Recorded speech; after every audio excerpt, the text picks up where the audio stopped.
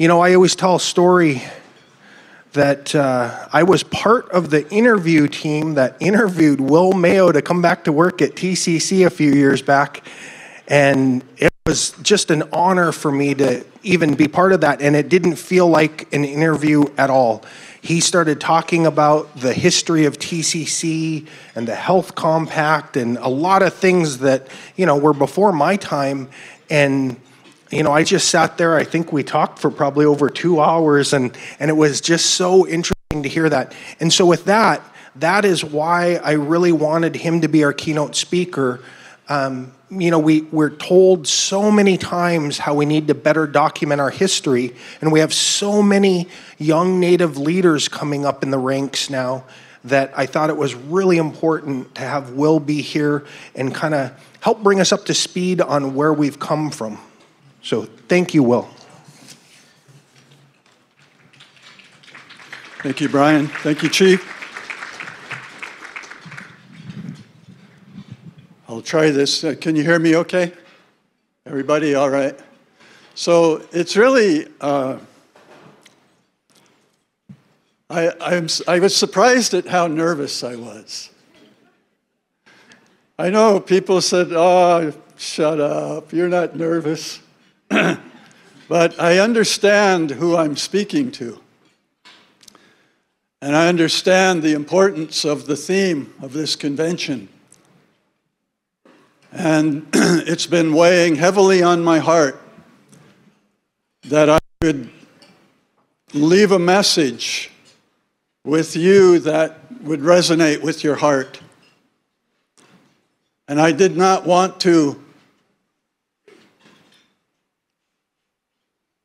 misspeak. I remember so many times the elders, they would tell us, be careful what you say.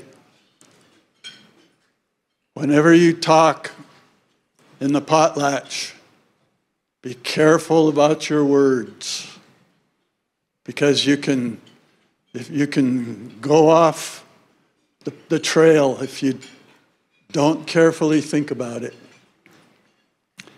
And I remember that interview that Brian talked about, and we spent 2 hours there. I was just happy to have this group of people I could talk to. I had been kind of out of circulation for a while, and it was just so much fun to talk to them. I wanted to acknowledge our first traditional chief, Trimble Gilbert.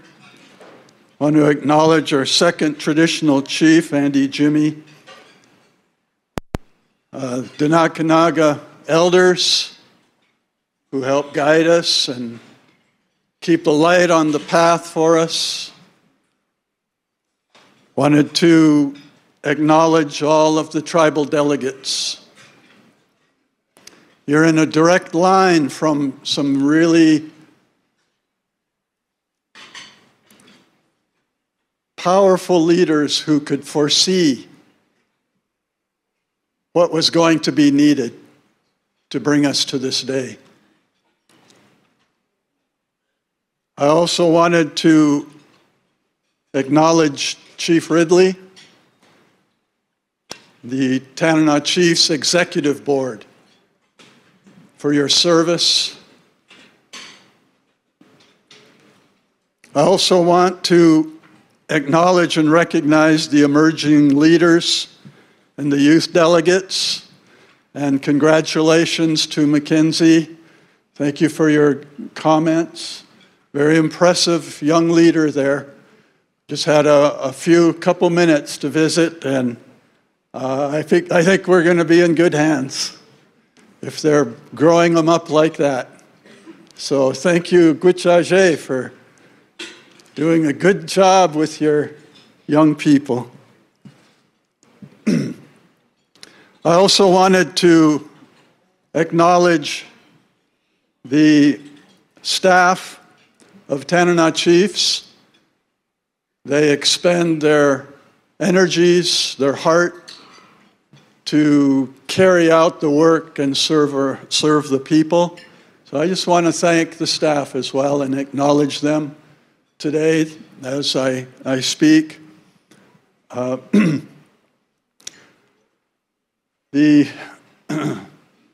wanted to introduce myself by the Tanana name that I was given by my Uncle Arthur Matthew. My Uncle Arthur Matthew, he passed in the mid-90s. And before he passed, he was telling me stories. Because I would fly out to Tanana. He was receiving his end-of-life care in Tanana. And so I would fly out to be with him weekly and spend 2 or 3 days. And he told me a lot of funny stories, and he told me a lot of good stories. And he told me stories about our family, our ancestors from long ago. And he told me about a couple that was in our family line in Tanana by the name of Santlithto. His name was Santlithto, and his wife was Bitsi Tahudana. And they lived a long time ago, and he said, I want to give you that name. And he gave me that name, Santlithto. And I was very moved by what he did. And it's a word picture. And it's not easy to interpret, but translate, but it's roughly about an eagle that flies in the mountains in the summer. And the word to on the end denotes a leader or even a father. And so this name is a very powerful name. And I thought, how could I carry this name? But he gave it to me, and I accepted it, Santlithto. And his wife's name was Bitsi Tahudana. And he said, that's what I want your wife to have that name. And so I just wanted to introduce myself by that name.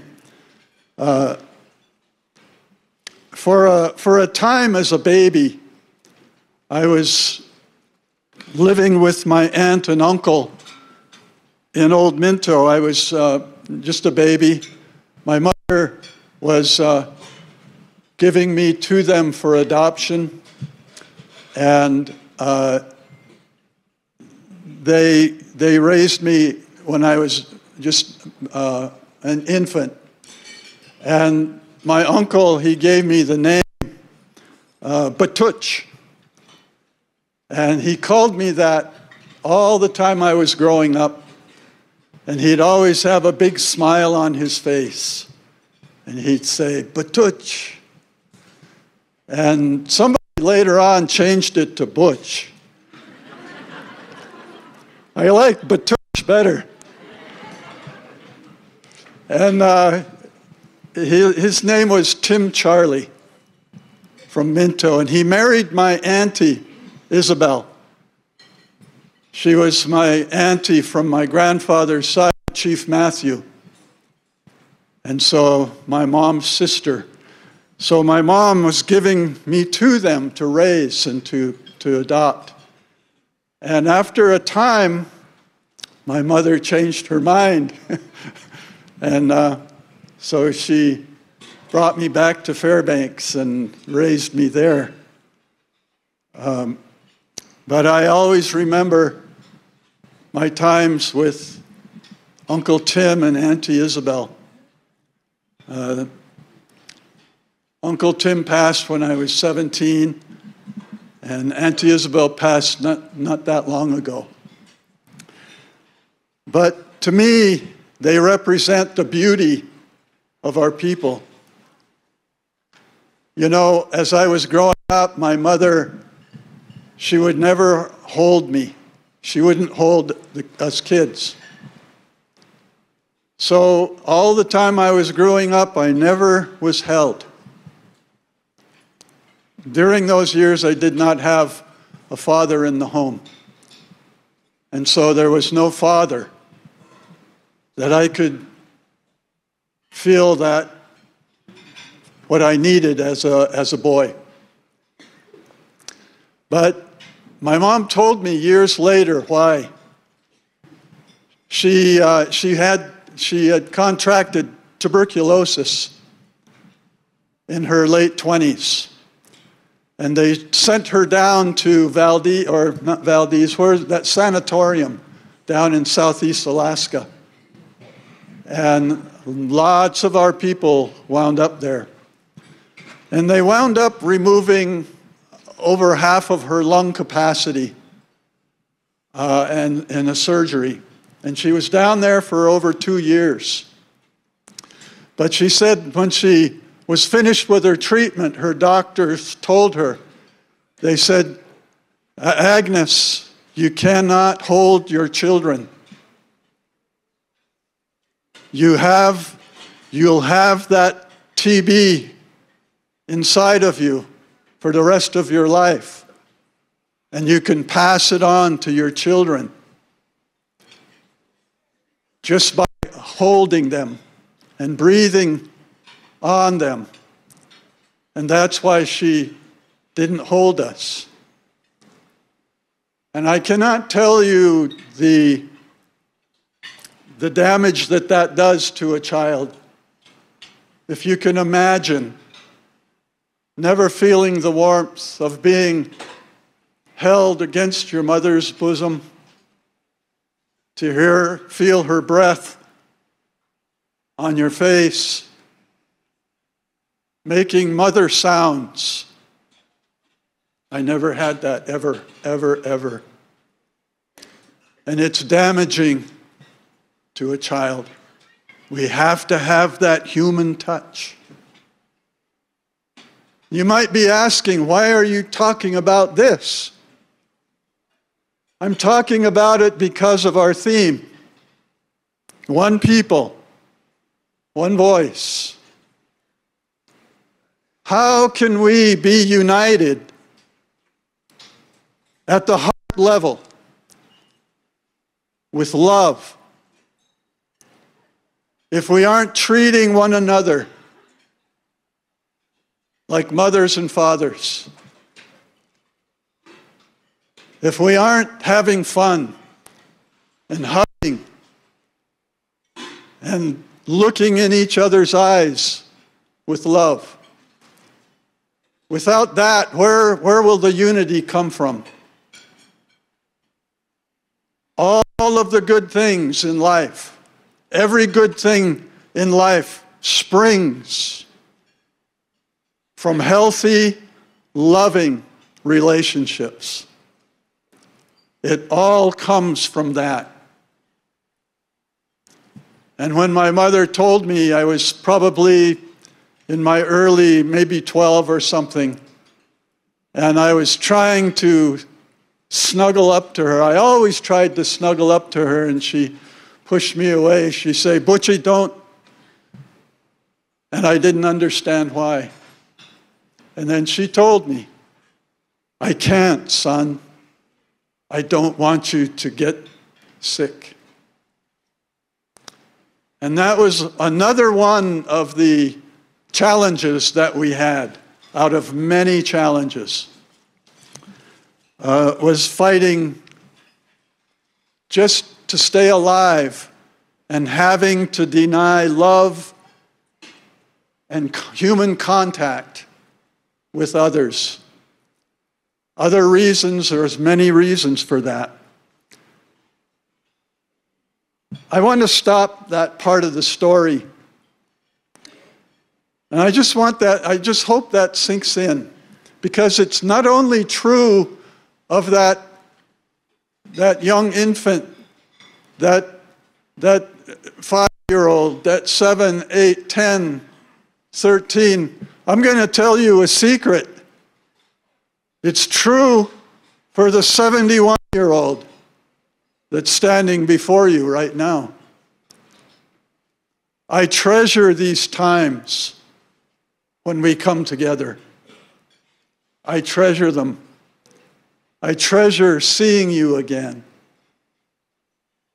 I treasure the hugs, the smiles, the joking. What I feel is love.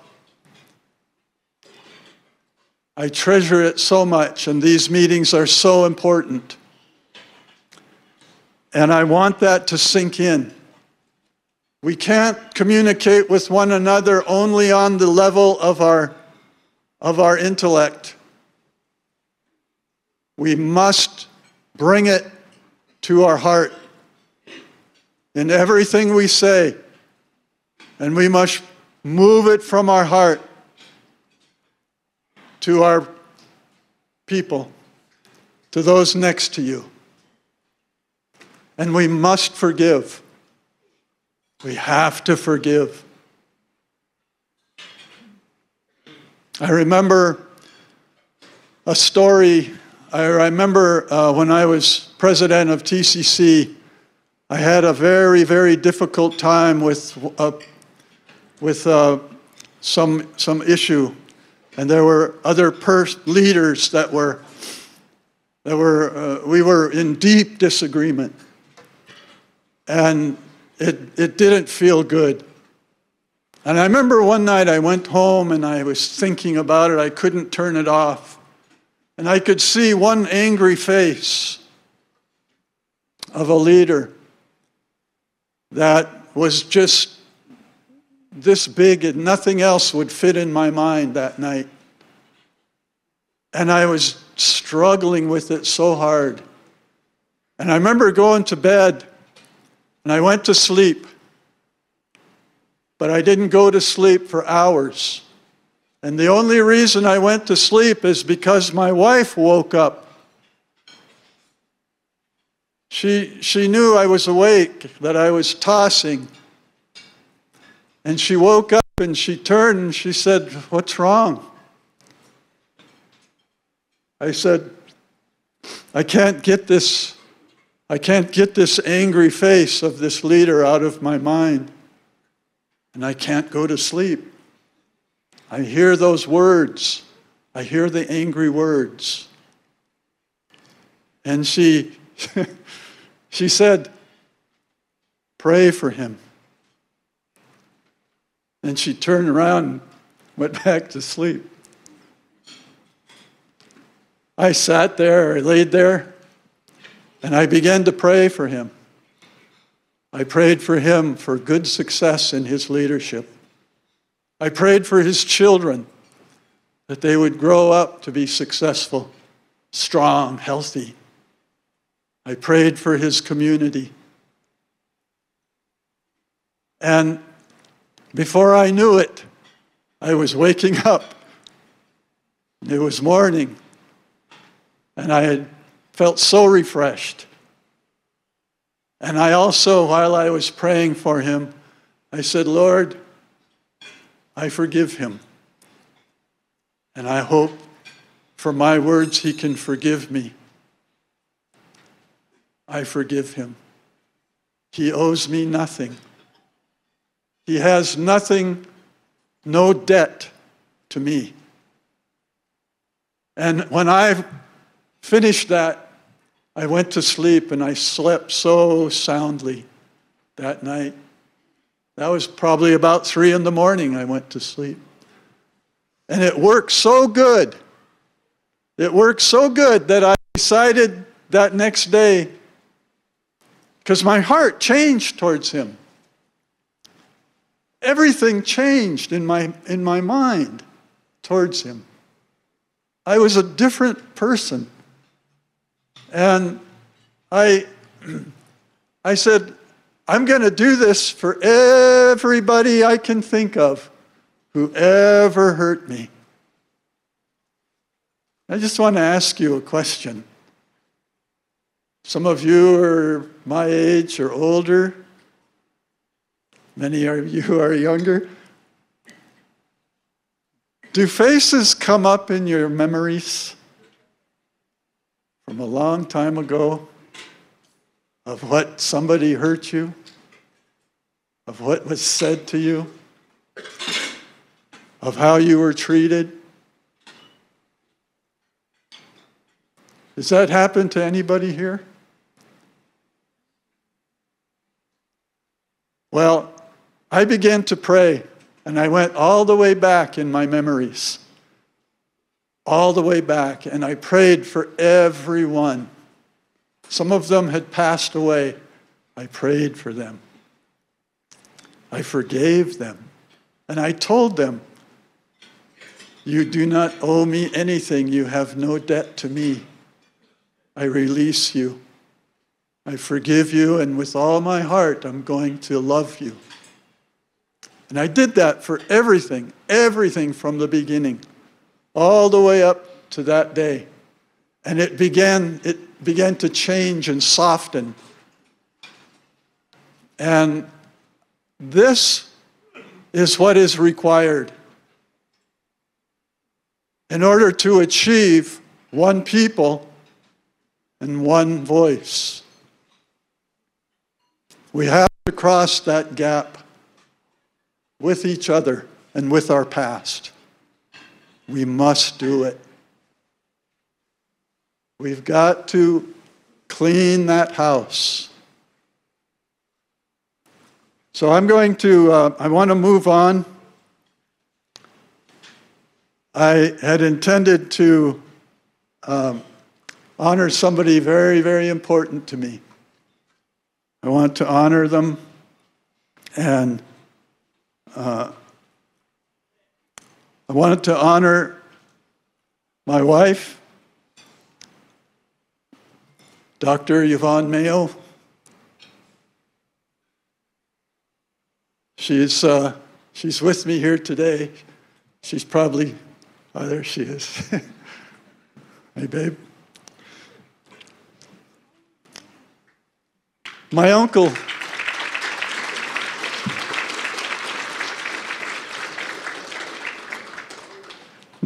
gave her that name, Ptsi Dehutano. I can't remember exactly what it means. It's something like what she hears, she learns and she follows it. It's something like that. And she was given her name by my uncle. She earned her master's degree in divinity from the Christian Life School of Theology out of Columbus, Georgia in 2005. Then she earned her doctorate at the same institution in 2007. And I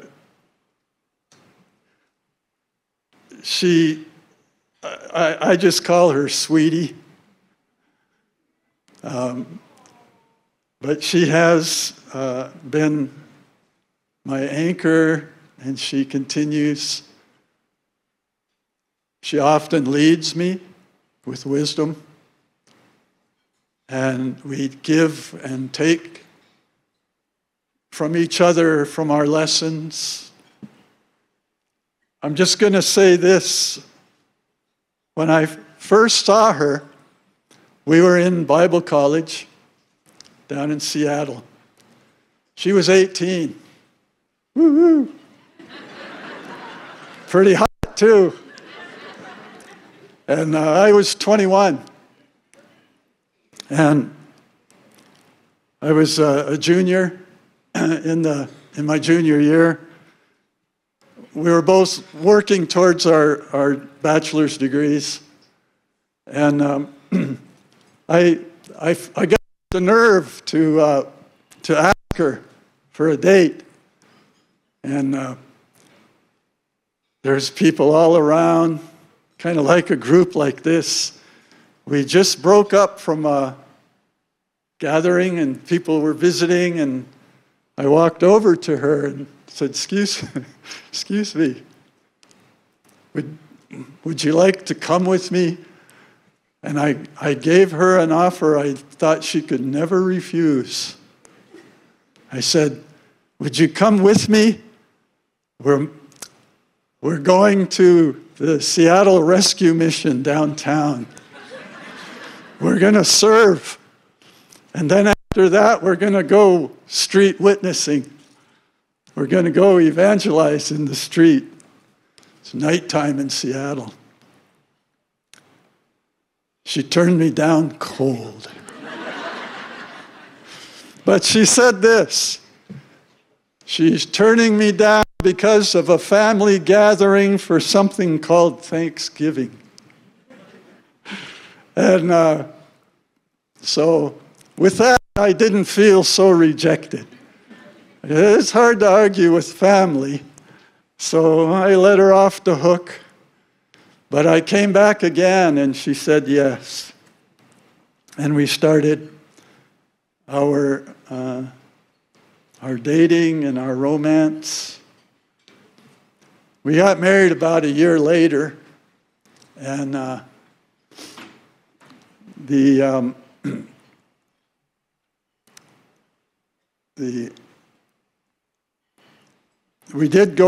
actually did finally manage to get downtown. But we also went to elders' homes, and we went to institutions for the disabled, and there we made friends with the people in those places, and I got to see her heart. And so we married in 1975. I married my teenager 48 years ago. And it's getting sweeter and sweeter. It just gets better. Doesn't it, sweetie? Yeah. If she's looking a little stressed or feeling a little pain, I go over and kiss her up. I tell her how pretty she is. I better quit. Don't want this to get, out of hand here. But thank you. Thank you, sweetie. I wanted to go on. After I graduated from that school, we came straight to Tanana. And we stayed with my sister, Kathy Roberts. She had a little bitty cabin. I don't think it was 15 by 20, where her and my late nephew were living. And she took care of us. We didn't have a thing. We didn't have a thing. I remember putting all of our belongings in a 24-foot Washita riverboat. Had a 45-horse Johnson on the back. I remember I was heading down to Tanana from Fairbanks with all of our worldly belongings. And between Old Minto and Tolovana, the motor just went, pretty soon we're drifting. I took the hood off and it's still idling. Just in time, I saw the high-speed jet needle rattling, and it fell down into the engine. And at the bottom of the engine, there's a hole about that big, and you can see the river through it. Guess where that jet needle went? Just as pretty as you can be, a swisher, right down that hole. And without it, you can't, it won't go. It'll idle, but it needs that high-speed needle to go. So me and my buddy, we had a little box of tools. Oh, what can we do? We can't drift to Tanana, we're too far. And so we dug around in there and we found a 16-penny nail in the bottom. And we had a file, and we filed it nice on the end, nice and smooth and round to a point. And then we chewed gum. And we put gum in that hole, and we put that nail in there. And we moved that nail, give it some gas. And we can't just hold it here like that. So we put sticks around it, and we put more gum around it. And that silly thing worked, got us all the way to Tanana. That's Indianuity, they said. Anyway, we went to Tanana. My wife started a little group for children, a children's club. And man, I'd come home from work, and that house is full of kids. It's just a 15 by 20 cabin, and full of kids, can't walk through it. They're all having fun. And she ran that youth group. Those kids, they were only, 10, 12, maybe 14 years younger than us. So today, we still have many close friendships from those children from Tanana who remember my wife's kids club. What am I talking about? I'm talking about love. I'm talking about healthy interactions. Without it, there's no one people. There's no one voice. And if there is, it's not as strong. It's not as strong.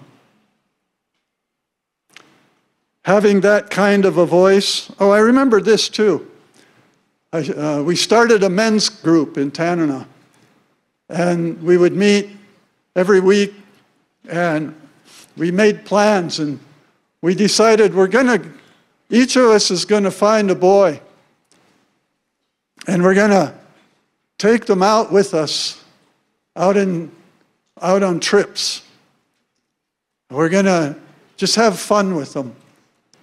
And we were looking for boys who didn't, for various reasons, whatever reasons, they didn't have a man around to show them things and to love on them. So we picked them, and we just took off. We'd go out to 14 Mile, heading out towards the Tosey River.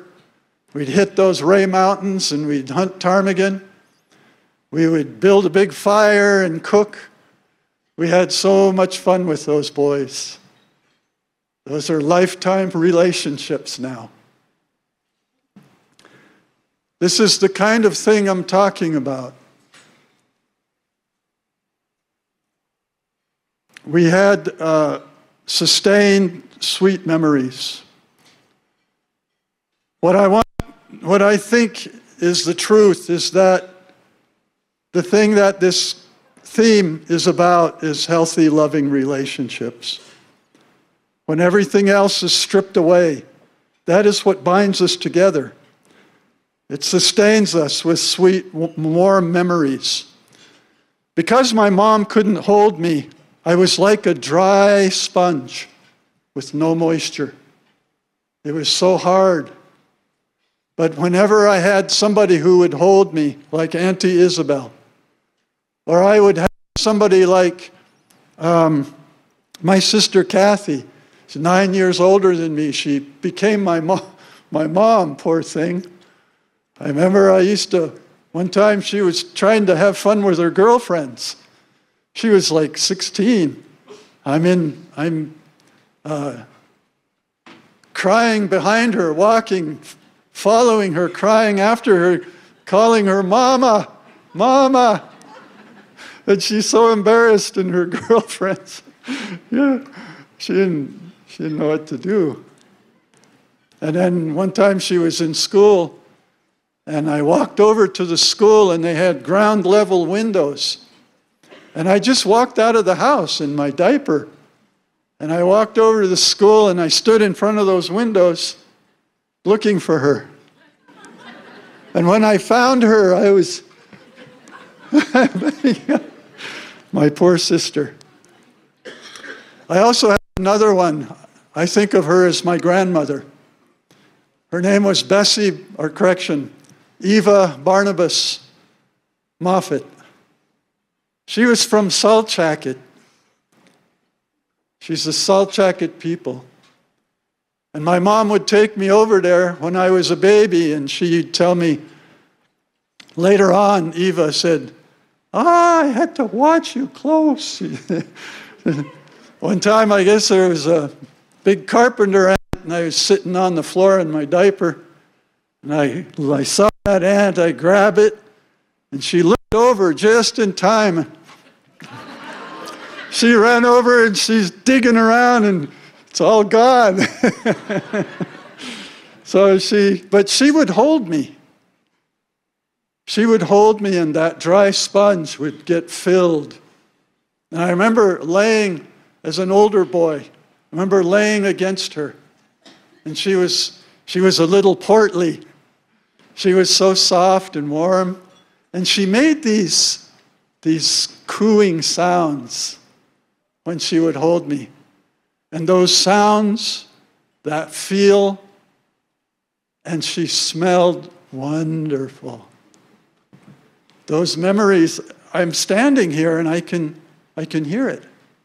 I can smell it. Her beautiful fragrance. And I think about those things. Those are the things that are important to me. And when I walk in this room, I see different ones of you. And I feel that. And you give me hugs, and you look at me with a big smile, and I soak in your love. If you're not hugging up everybody in here, you're missing out. You got it. It's such a wonderful thing. When I come here, I feel that way. I got to move on. Hey, Chief, when do you have to kick me off? I'm okay. Okay. Am I talking to you? Am I reaching you? I mean, are you feeling this? Yeah.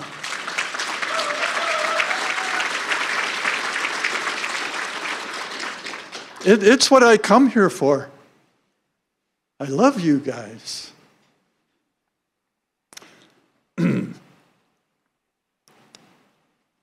I think about what we have come through so much already. And I think, we've got this. We've got this. Why? Because we have each other. I make mistakes, you make mistakes. We move on. We move on. Sometimes somebody's going through a rough time. I was going through a rough time just a few years ago, maybe 4 or 5 years ago. And I was working here at TCC under Chief Victor Joseph, and there was a rough spot I went through there. I'd come to work, and I really felt low. I was having a real struggle. But there was always people at work who, when they saw me, their face would light up. And they would lift up my heart, just seeing them. I could name a few of them right now. And you're treasures to me. I see some of my old co-workers in here. I see my old mentor and chief, Spud Williams. I survived Spud Williams.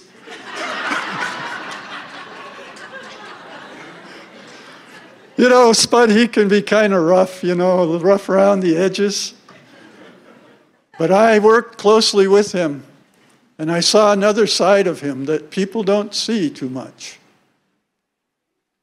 I saw a tender man who cared deeply. He cared deeply.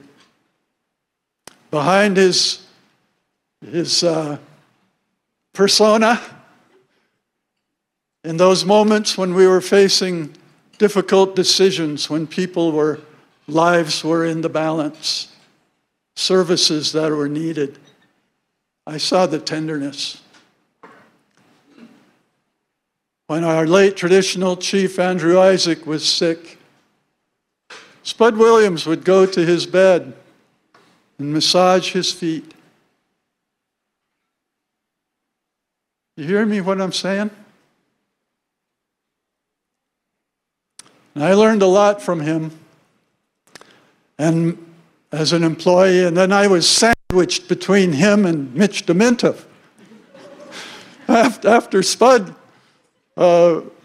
his terms were over, then Mitch got elected, and there I was working for the other member of the Tanana Mafia.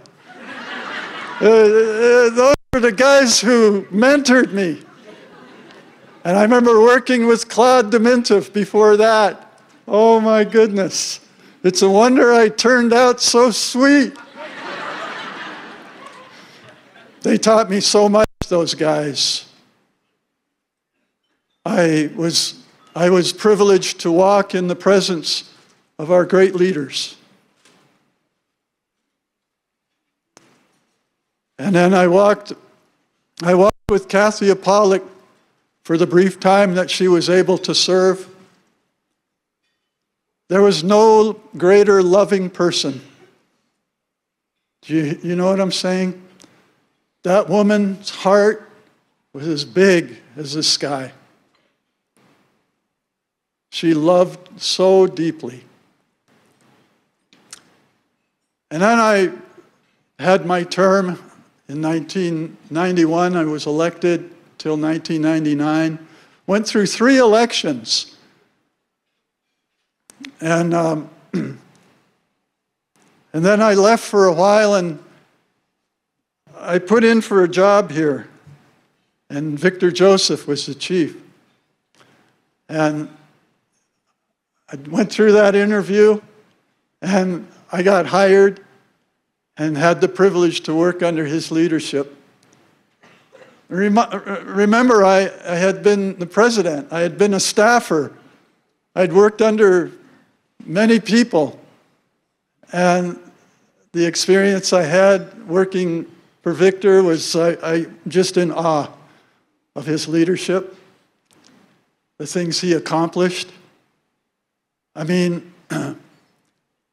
it's just been a wonderful time and privilege to work with such people. I think about our past leaders. They united for land claims. One people, one voice. They came together, uniting for things like land claims. They passed down our songs and our dances. They prayed for us. Before we were even born, some of us, they prayed for us. I remember in Fort Yukon, I was attending a meeting there. I sat next to an elder. I didn't know him. He started talking to me. And he said, so where are you from? I told him, oh, my dad's from Rampart. My mom's from Tanana. He said, oh, who are they? I told him. He said, oh, you're Chief Matthew's grandson, huh? I said, yeah. He said, oh, I know Chief Matthew. He used to come up river to Stevens Village, and he would pitch his tent on the sandbar below the village. And we were just kids. And we would go and we would hear this man shouting. He's in his tent and he's shouting, just hollering, and we snuck up on his tent. And it was Chief Matthew. He was praying. He was on the sandbar, in his tent, praying so loudly that the kids in the village came down. He said, we threw sticks at his tent. They were a little mischief. They were praying for us. They also told us about connections that we had. Connections I had no idea about. One time I was in Chalkitsik. David Salmon, late David Salmon, was our traditional chief. And he invited me to stay with him. He could cook a good breakfast, that guy. And he was calling me nephew. Nephew? I know that David Salmon wouldn't just throw that stuff around. And he finally, he looked at me, he said, "You know why I call you nephew?" I said, "No." "I'll tell you why I call you nephew. My sisters and I," his sisters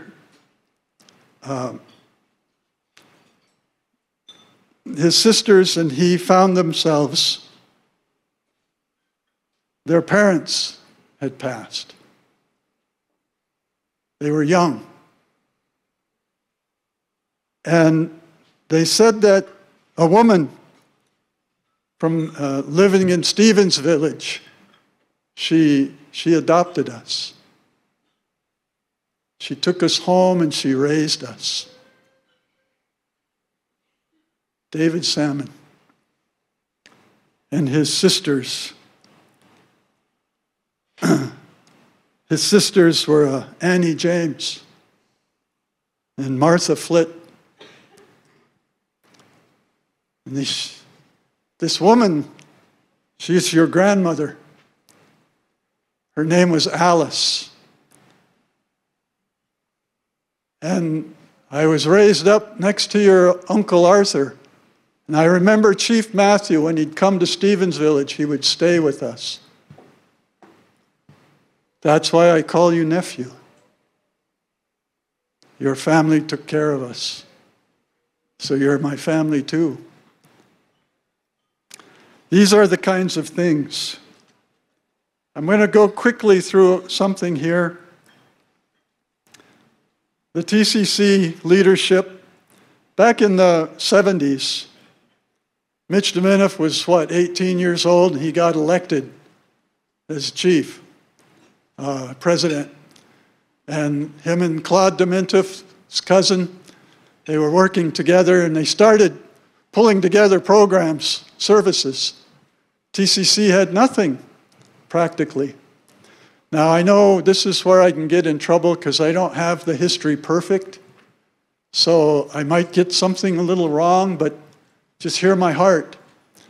And before there was 638, tribes couldn't just contract the BIA and IHS programs. They had to pull together different grants and fundings to try to put it together. And they made a decision back then, in those early 70s, that is a fateful decision for TCC. They made a decision to create the Tanana Chiefs Health Authority. And they started services.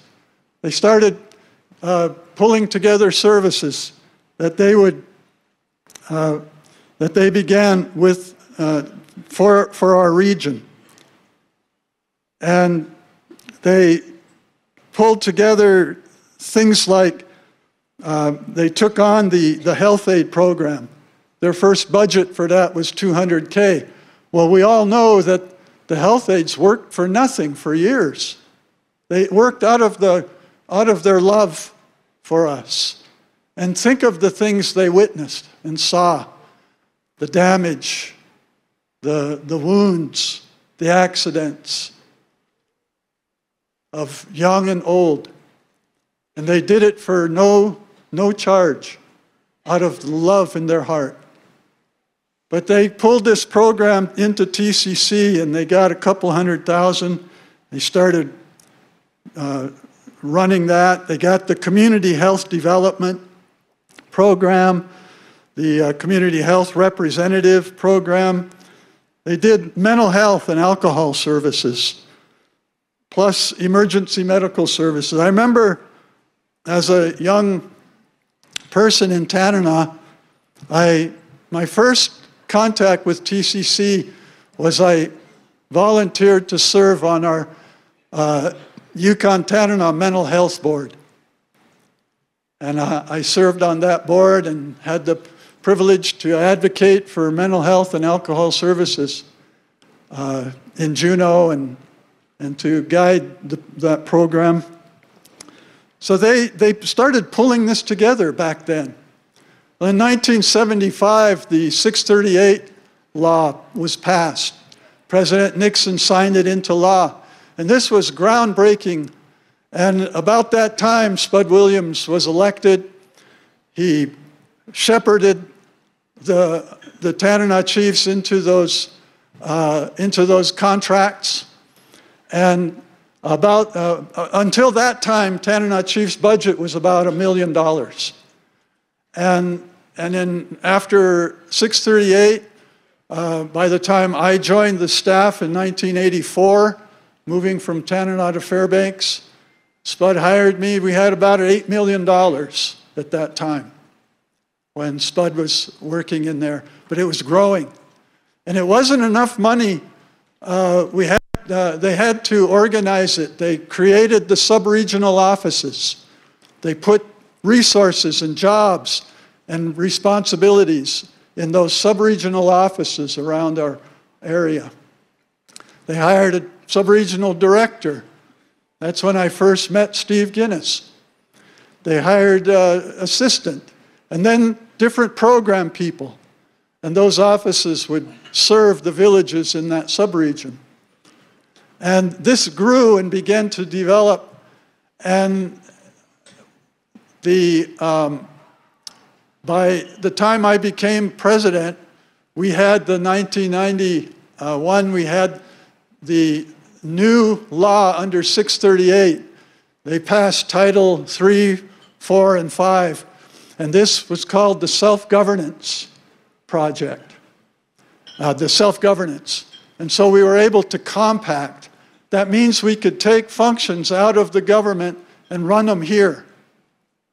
We reduced the size of the BIA and the IHS, but first the BIA in early 90s, 92, 93.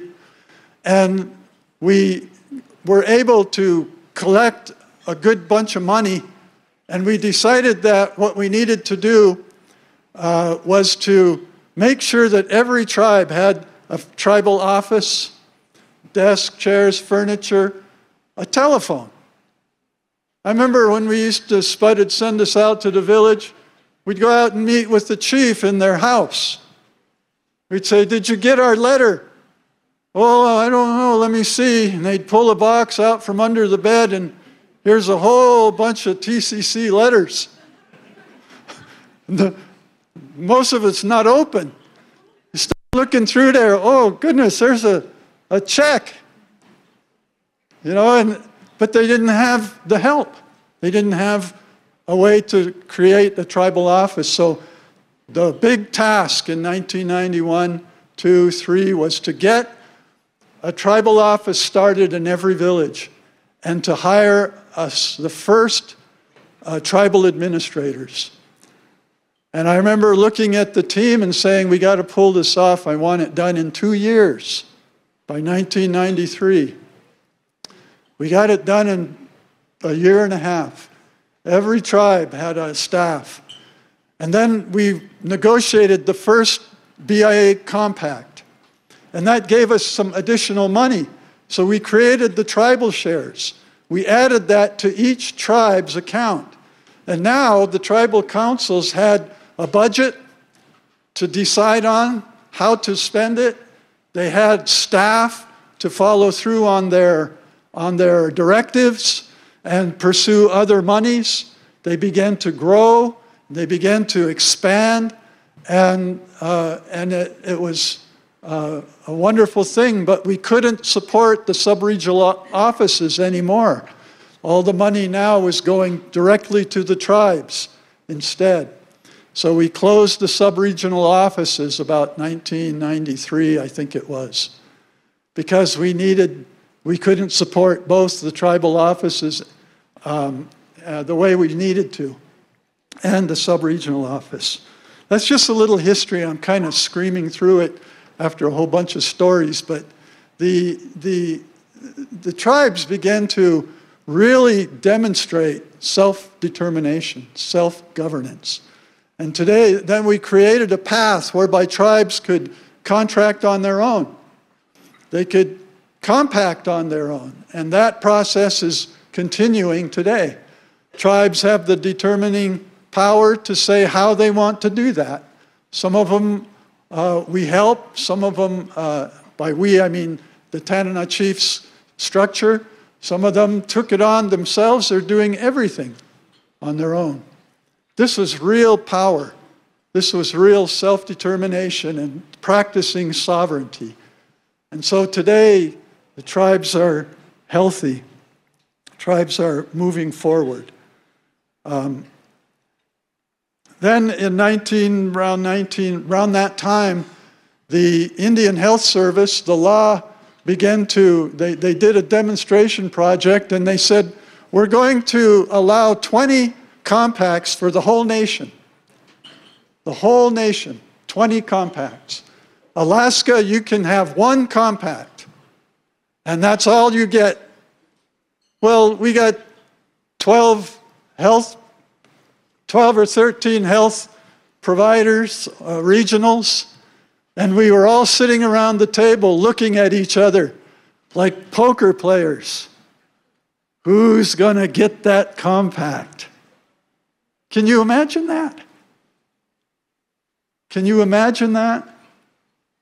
We're all looking at each other. Which one of us is going to out-politic the others, outmaneuver the others, and win this one Alaska compact for ourselves?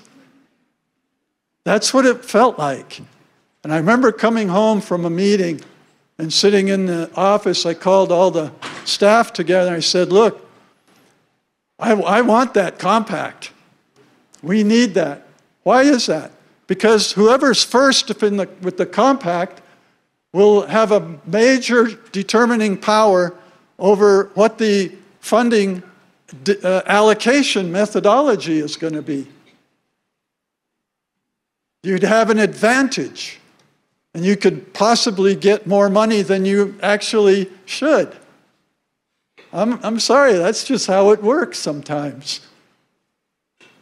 And I said, but I'm just wanting to have a discussion. What can we do? And we were talking about it. How do we get this and that? And then we started thinking, you know, we could lose it. We may not be the ones who get that compact for health. So what are we going to do? Just, you know, what are we going to do? Well, there's got to be a better way. What if everybody could be in on it? That's the idea that came up. Could everybody be in on it? All of the regions. What if we could get one compact that we could all sign on to? We closed the meeting and I started calling all of the health directors down at Search, over at Canna, Nome, all up north, all around the whole state. I called those health directors and I said, I'd like to meet with you. Can we meet? We got the meeting put together. We met in Anchorage.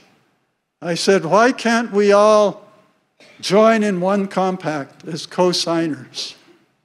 Could we do that? And we started talking about it.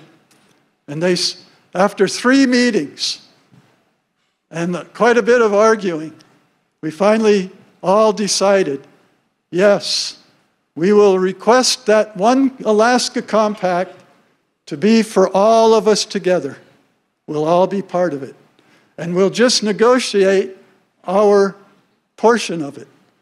This way, we could all be at the table to decide on our funding allocation formula, and nobody can pull a fast one. We'll all decide on what's fair.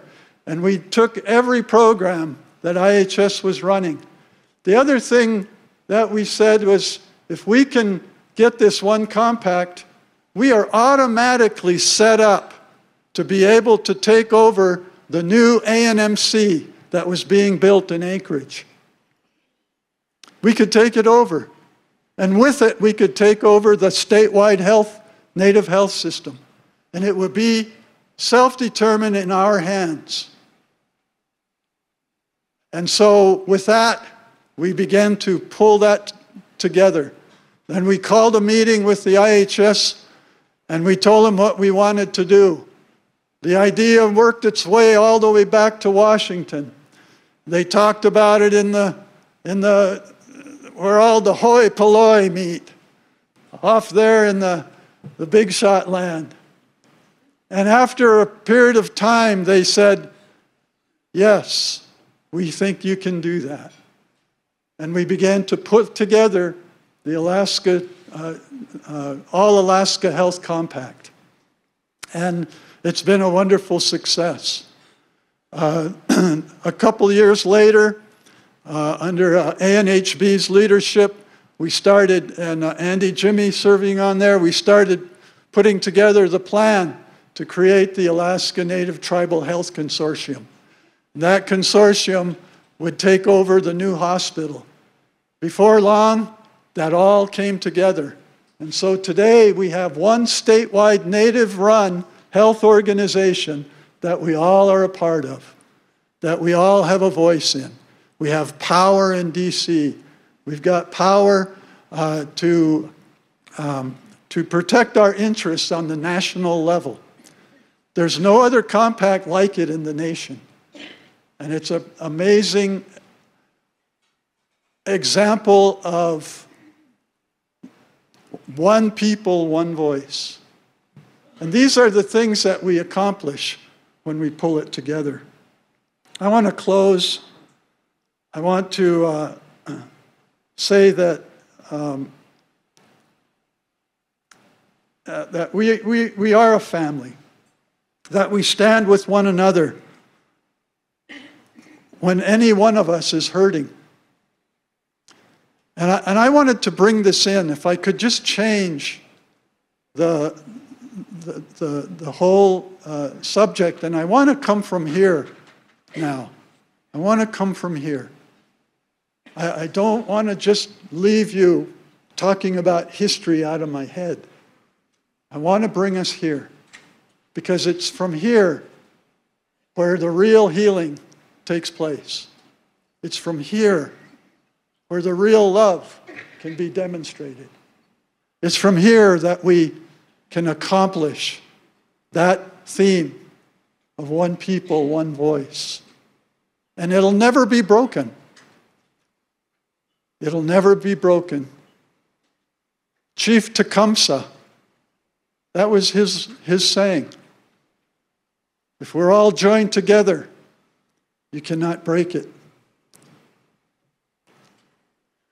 And we have among us, including myself, who is still recovering. I'm still recovering from wounds of the past. Well, I've come a long way. I'm better than I used to be. But as a child, my home was not a safe place.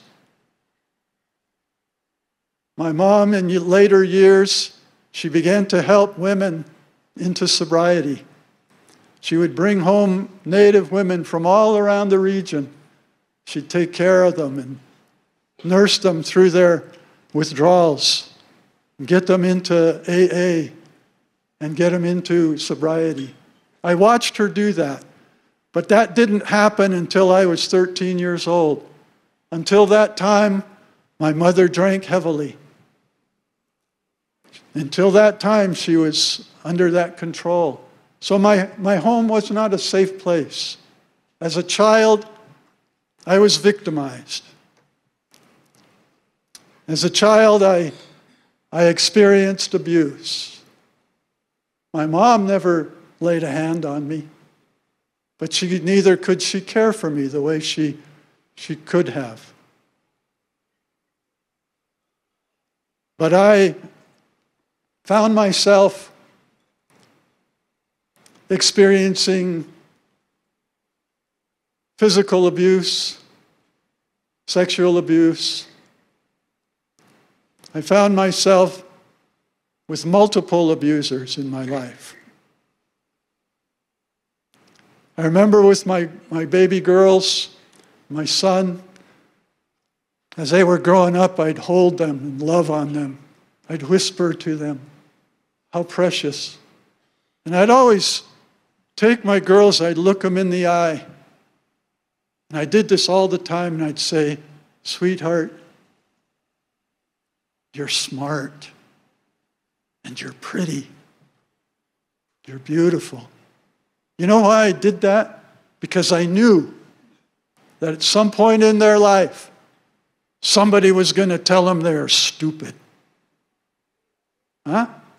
Somebody was going to tell them, you're ugly.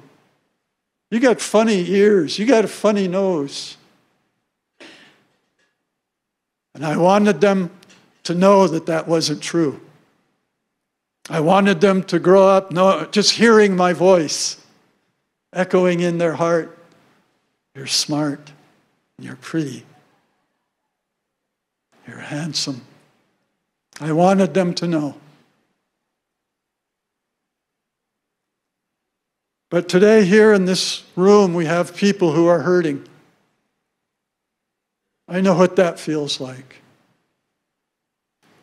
We have people who also have recently lost loved ones, and you're hurting inside. And I want to do something as I close. I would like to surround you. If you're struggling, it's not a weakness. It's not a sign that you're less. You're human. And you may be hurting right now because of losses in your life. Loved ones, precious.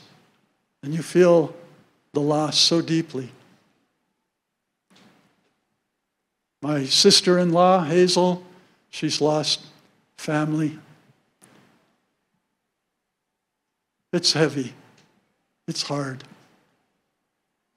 We have people who are struggling, and I want to surround you.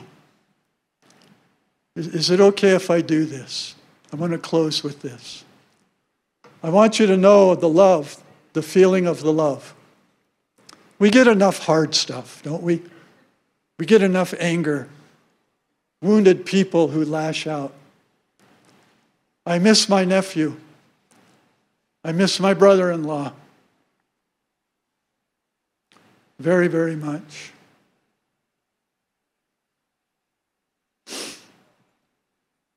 And it hurts. If there's anybody like that in here right now, I'm going to ask you to step out. I'd like you to come up here. We'll just take a minute. Who will do it? Who will be the first? Because I know there are many. I just want you to come and stand up here. And what I want to happen, these folks are hurting in their heart. What I want to happen, some of you have hurts that are decades old, personal pain. You've been hurt and injured. I want to surround you. Maybe nobody has held you and told you how much they love you and how much they stand with you. But I want that to happen here today. I want all the rest of you. If I could ask you to come. Anybody who wants to, you don't all have to come. But what I'm after here is human contact. I want the rest of you to come and surround these. And if I could ask you to come in close, because I'm going to ask others to come around you. All of you that came up. I'm going to ask others to come around you, and I'm going to ask them to put their arm around you, if that's okay. And we're going to think about your loved ones that you are missing. We're going to think about the hard things, and we're going to stand with each other. And we're going to love on one another. This is what is the description of one people, one voice. But I want to add this to it. We're also one heart. I want you to have contact. I don't want anybody to be standing alone. Just come on in, just push right on through here. Any of you that want to. Get in here and put your hands on your brother and your sister to comfort. I want you to take that hurt and that pain. And the first thing I want you to do is, if you have ever blamed yourself for anything, I want you to forgive yourself. Some of us have struggled with that. If you can't love yourself, you'll never love others the way you need to. Do you hear me? Do you hear what I'm saying? If you can't love yourself, I didn't love myself. I was stupid. I believed I was stupid. I was worthless. At 18 years old, I was suicidal, wandering Anchorage and Fairbanks, lost. And a friend came and he told me that God loved me. Right downtown at a old co-op drugstore on 2nd Avenue. He came right into my face and he said, Butch, he called me Butch. He said, God loves you so much, and Jesus gave his life for you, for your sins. And I believed in that moment. And I felt the peace come over me. I felt the peace rush over me, and from that moment, there was no more suicidal thoughts. I had peace in my heart. And I began to tell everybody I saw about it. Got cussed out a few times. That's okay. I love them and they love me today. We laugh about it. But I want us to just take a moment, and I want you with human contact to love on one another. And I'm going to lead you in a prayer. I just want us to pray. And I want you to be able to dissolve and soften some of that pain. It doesn't take anything away from the loved ones we miss. But they wouldn't want us to live with a heavy burden, laboring under a heavy burden in our heart. They wouldn't want us to live that way. And we have to, they would love to, if they were seeing us right now, they would want to see, yes, I want to see my loved one move on. It's okay to miss me, but I don't want you to walk under a heavy load anymore. I loved you, and I want you to be able to love open and freely. So if you would join me, please. I'm just going to say a prayer over you and over myself, because I am one also. I miss my nephew, Sean. I miss my brother-in-law, Francis. I miss so many others. So much. Heavenly Father, we come to you this day. We all come in agreement. In our language, your name is Ptahadishtaya. Ptahadishtaya is an ancient name that we had for you. We ask you to visit us now in this place. We ask you to begin to heal the wounded place in us, to soften it, so that we could be able to love. We would be able to unite with that one voice as one people. That no longer would the pain inside of us lash out at others. That we wouldn't become irritable with others. That we wouldn't become carry anger, that we wouldn't grieve beyond what our loved ones would want for us, but we hold them as precious in our memories. I pray for healing, a healing touch for each person here today. I pray for that softening. I pray for the covering of your Holy Spirit to move in our midst, from person to person. Bring peace. We honor the memories of our loved ones.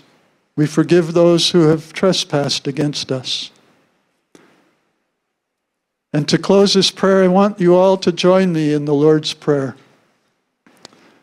Our Father, who art in heaven, hallowed be thy name. Thy kingdom come, thy will be done, on earth as it is in heaven. Give us this day our daily bread, and forgive us our trespasses, as we forgive those who trespass against us. Lead us not into temptation, but deliver us from evil. For thine is the kingdom, and the power, and the glory, forever and ever. Amen. Amen. Please be seated. Give each other a hug on the way. I'm gonna turn this podium back over to the chief here, but I want to just say that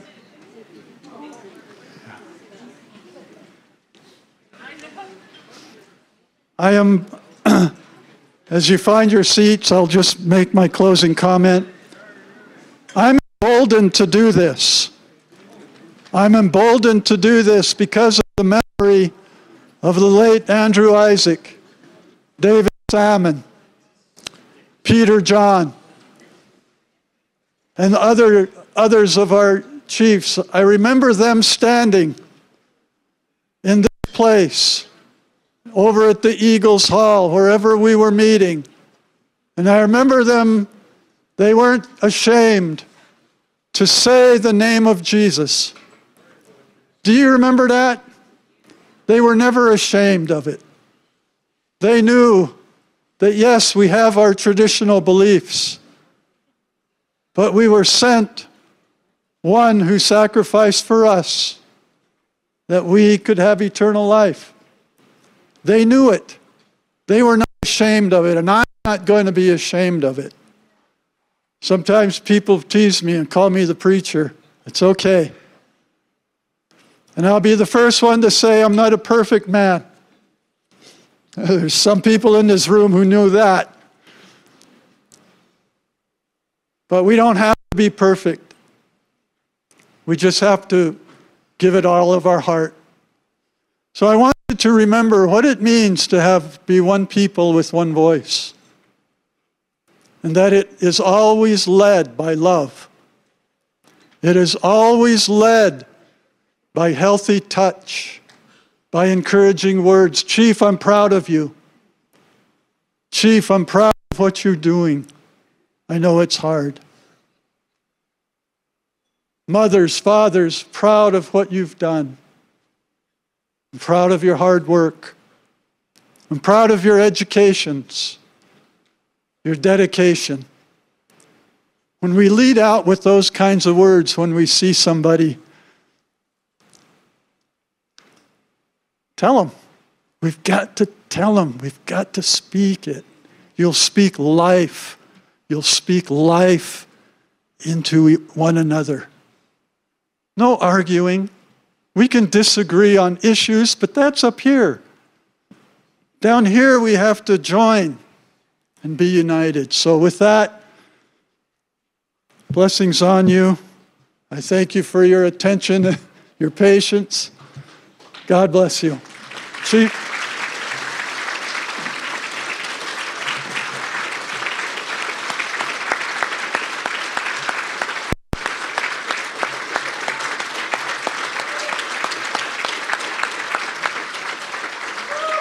Thank you.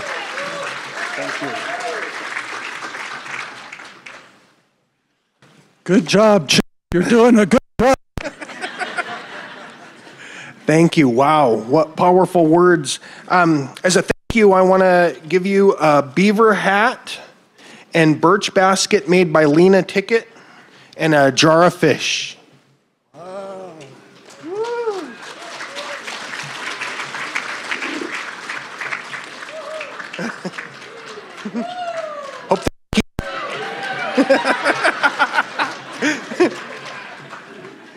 Keep you warm going back to your cabin. What? I said. Okay. There you go. There's a little something extra in the bottom. Sing one song real quick. Yes, go ahead. Do the sound. Start off Alio.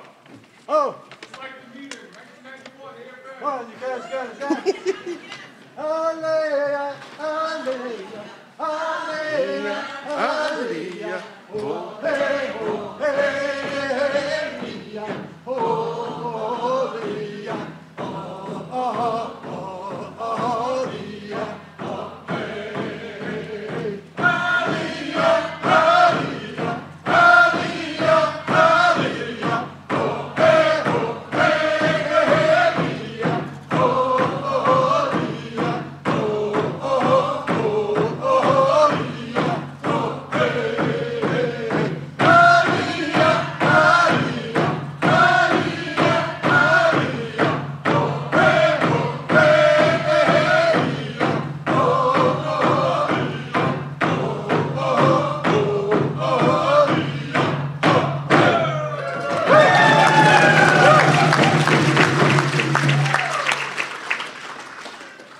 Man, you got those young guys just made my breath go away.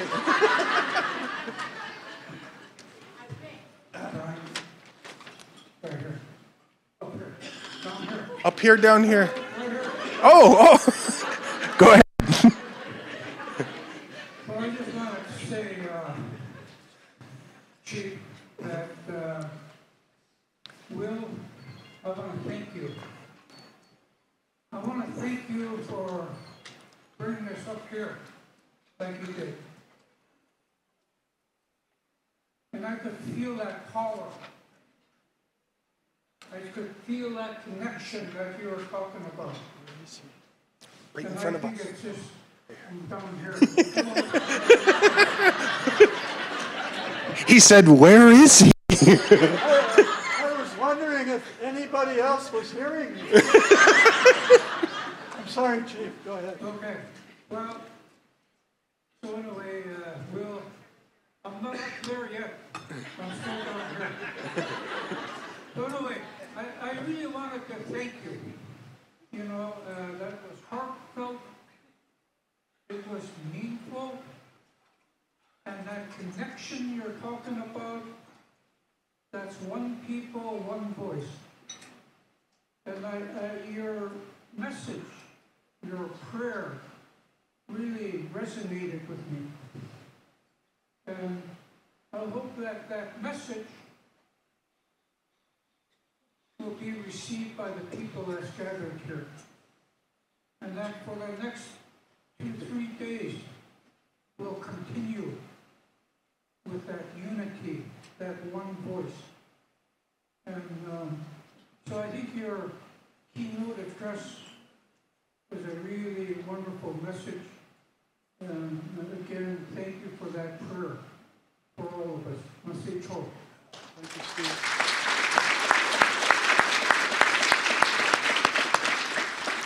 Spud? Mayo, survivor of Spud Williams. I didn't know you were here. I want you to know why I selected you.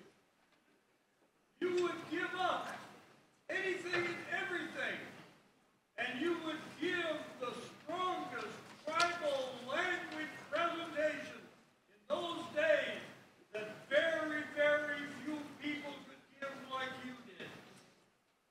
I want to thank you for that. You brought tribalism to TCC.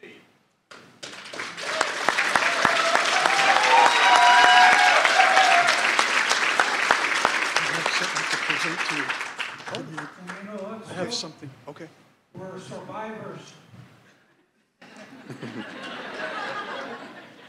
We're survivors from your time. Somebody called me a dinosaur. Boy, you get these presidents going, there's no stopping. Well, that's the nicest thing I heard anyone call you.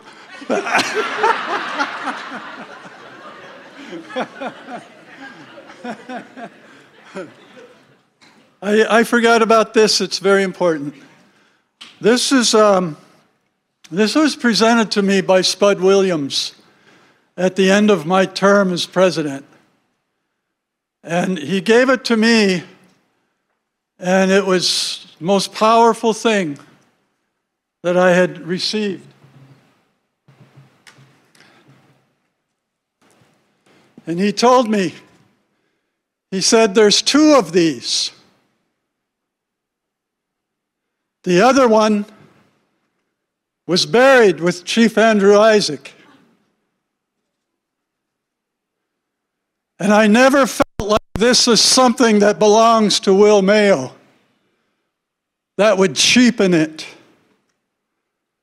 And I want this to be a symbol of our unity.